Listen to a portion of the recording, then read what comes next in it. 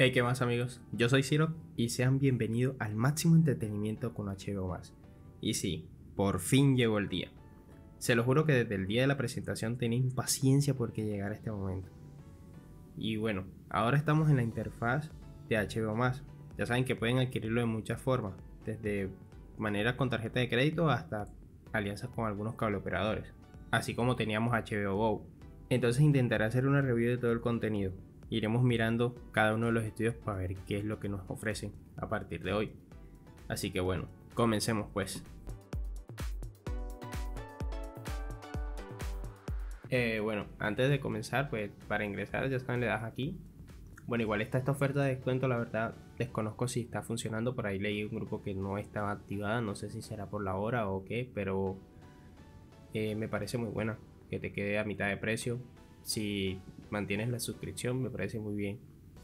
Pero como yo tengo HBO más en el televisor, entonces con el cable operador pues no podría aprovechar estos momentos a la oferta. Entonces le doy aquí en ingresar. Luego ahí te va a dirigir a la página oficial de HBO. Le das en iniciar sesión. Si tienes suscripción con un cable operador, entonces le vas a dar en ingresar con un proveedor. Y aquí te van a hacer las opciones.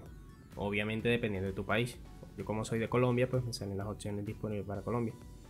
Entonces ahí uno inicia sesión y él te va a dirigir obviamente a la página de, en este caso, Claro Video.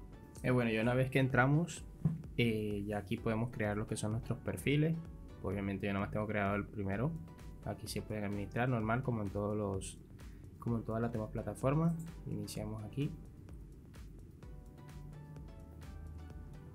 Y bueno, y aquí nos aparece todo lo que es el catálogo. Pero como les dije, vamos a revisar cada uno de los estudios para ver qué nos ofrecen. Pues comencemos con HBO, que es el principal.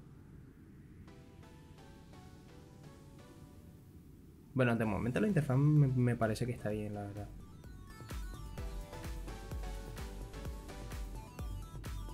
Veamos de la A a la Z en orden alfabético. Todo el contenido de HBO supongo que debe ser el mismo que estaba en HBO Go, así que no es que haya gran novedad.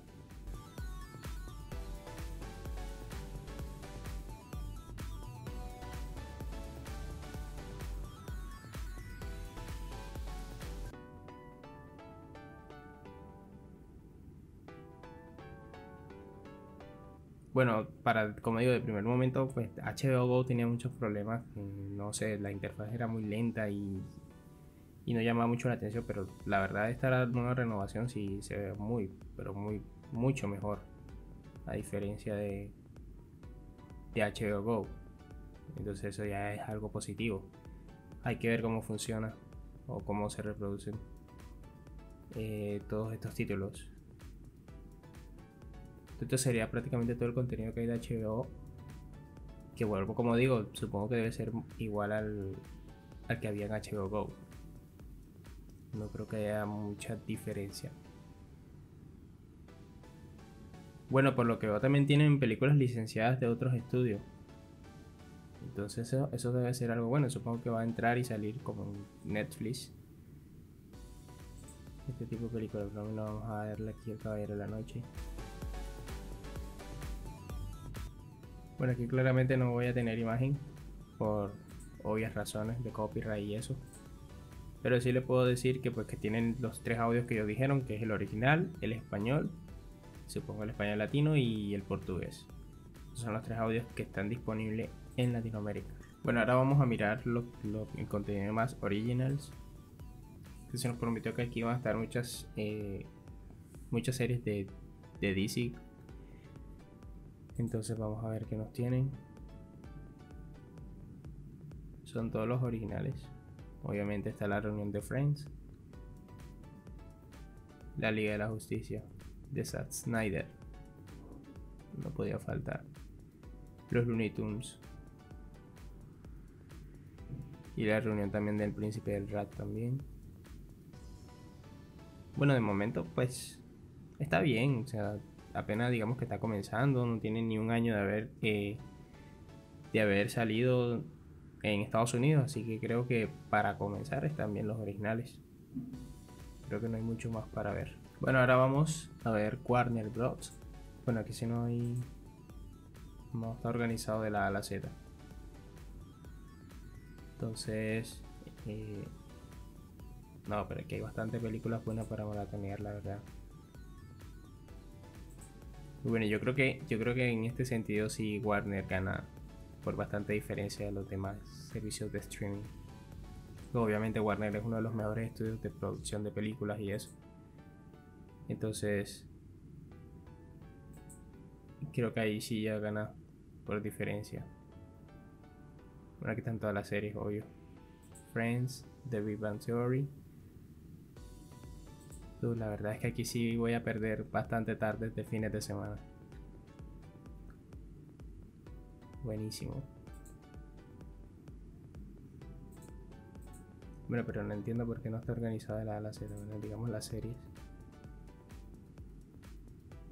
Amigos, de verdad que aquí sí hay bastantes películas. Y era algo que esperaba, ¿sabes? Esperaba mucho de Warner que nos diera pues todo ese contenido de películas que ellos han logrado a lo largo del tiempo. Y buenas, porque no son películas malas, películas buenas en su gran mayoría. Entonces, lo que hay es para maratonear.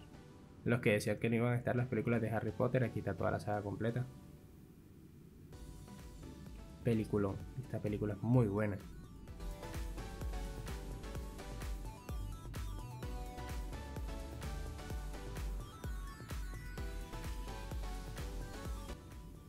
Lo que hay es película para ver, la verdad. Está bien, está bien.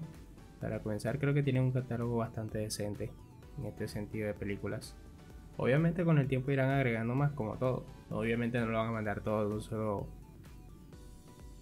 un solo cipotazo, por así decirlo. Bueno, ahora sí vamos con, creo que una de las dos últimas secciones, la más importante, DC Comics y Cartoon Network. A ver cuáles son los clásicos que hay aquí y cuáles son todas las películas. Obviamente creo que ya vimos un par cuando estábamos en la sección de Warner, así que... Pero sí estoy interesado en ver los animados y todo eso. Lo veamos de la A a la Z. No están todas las sagas de Batman, obviamente. Está la joya esta de Guasón, obviamente iba a estar también. Creo que aquí sí estamos como corto de contenido, no sé. La verdad esperaba más series animadas clásicas. No sé qué pasó, no sé. Supongo que como dije ahorita irán añadiendo de a poco. Pero no sé, creo que hay muy poquito contenido de DC Comics. Sí, creo que aquí sí Warner o HBO nos está debiendo mucho. O sea, tanto contenido que hay de DC clásico y todo que aquí no esté. Entonces tocaría ver en el apartado de Cartoon Network si de pronto está allá, pero lo veo bastante limitado. Bueno, vistazo a Cartoon Network. ¿Qué colección tienen de Cartoon Network? Los Jóvenes Titanes. Tremendo clásico. Pocoyo. Hora de Aventura. Gumball. Bueno, este sí más contenido de niños. A ver, están las chicas superpoderosas nuevas. El Ben 10 nuevo. El laboratorio de Dexter.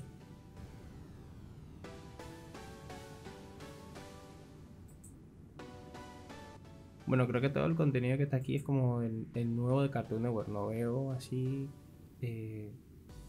como los clásicos. No veo mucho. Más allá de Coraje. Más allá de Dexter. Obviamente Scooby-Doo.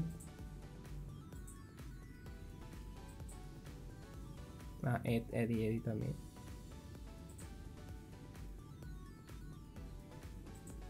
Igual tampoco es que esté en todas las temporadas. Entonces creo que debe tener más de 2 temporadas. No puede ser que no esté Scooby-Doo y la isla de los zombies.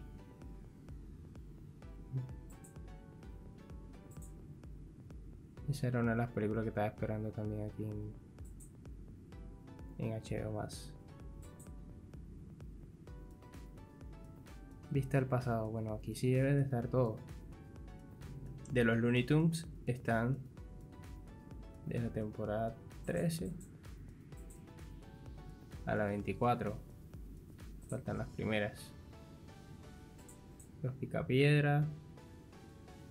Esa temporada de los Picapiedra. Los Supersónicos también están, por ahí lo vi. Mansión Foster para Amigos Imaginarios también está. Pero no sé, creo que es la película. Billy Mandy también está. Ah, las chicas superpoderosas con las que he dicho, pero no entiendo por qué no me sale en sí en la interfaz de Cartoon Network, sino cuando uno va revisando aquí más contenido es que aparece más contenido respecto a eso. Entonces igual supongo que debe ser error de la app, no sé. Pues igual hay que entender que apenas está comenzando, apenas se está estrenando, no sé. Veremos con el pasar del tiempo cuánto mejora. Esta película para mí no pelaba un 7 de diciembre. 7 de diciembre siempre me solía ver estas películas, mucho. Y bueno amigos, pues sí, creo que ya este fue toda la review en general. Me parece que para comenzar está bien. Tengamos en cuenta que obviamente las producciones o las productoras o los estudios no van a montar todo el contenido de un solo. Pero sí me hubiese gustado que hubiese un poco más sobre DC, sobre todo las partes clásicas que eso es clásico, como dicen por ahí, igual que en Cartoon Network. Pues esperemos que con el tiempo puedan ir añadiendo más y más. Como todo, lo bueno de todo esto es que se viene una gran batalla. Yo la verdad no soy de casarme con ningún estudio ni nada. Todos me gustan por igual, sea Disney Plus, sea HBO, sea Netflix. La verdad, yo estoy bien con todo el contenido. Mirar, Rick y Morty también está bien. ¿Viste? Es que hay cosas que no sé, no aparecen en ningún lado y de repente están aquí. No sé si no busqué bien, creo que no, ya busqué todo. Bueno, las partes de serie, de pronto aquí sí, en las partes de serie fue algo que omití ahorita. De pronto aquí sí está toda la serie para maratonear. Mira, a ver si hay que más contenido. Pero igual el Ben 10 nada más está Omniverse. No el Ben 10 clásico. Y hay muchos que todavía no tienen ni siquiera portada. Por ejemplo, esta no sé cuál es. Pero tiene un solo capítulo. Pero en fin, igual si ya cada uno ya mirará si le gusta o no le gusta, pero a mí me parece que está muy bien para comenzar, como todo. Igual como venía diciendo, o sea, no podemos esperar que suban todo el contenido de un golpe. Pues con lo que hay yo creo que ya es suficiente para poderlo adquirir. Igual tampoco es costoso. Bueno, por lo menos en Colombia no es costoso.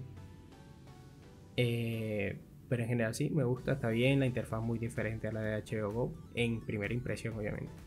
Igual voy a ver si la pruebo una semana y veré si hago una nueva review ya en definitiva sobre la plataforma, cómo me fue, usándolo en varios dispositivos, obviamente. No solo en PC, sino en mi celular, en la televisión, en el Smart TV y todo eso.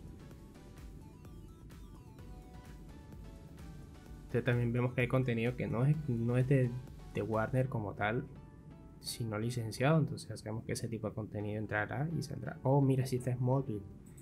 Oh, Dios. Pero ¿qué? No entendí. Pero bueno, ya sabemos que va a estar en la plataforma. No sé si de pronto será error, como digo. Estarán subiendo todo el contenido apenas, pero igual, pues supongo que deben de subirla toda completa. No van a subir solamente el capítulo 7 de la temporada 2. Eso no tendría sentido.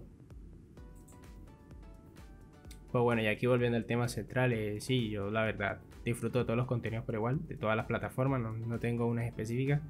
Me parece que la competencia va a estar muy buena en Latinoamérica y eso, la verdad, lo que seguimos ganando somos nosotros, los usuarios, porque hace que ellos tengan que crear más y más contenido y entonces obviamente nosotros somos los totalmente beneficiados, así que pues nada, yo como les dije, voy a ver si hago una review luego, dentro de una semana o algo así, así que si no estás suscrito, suscríbete a mi canal.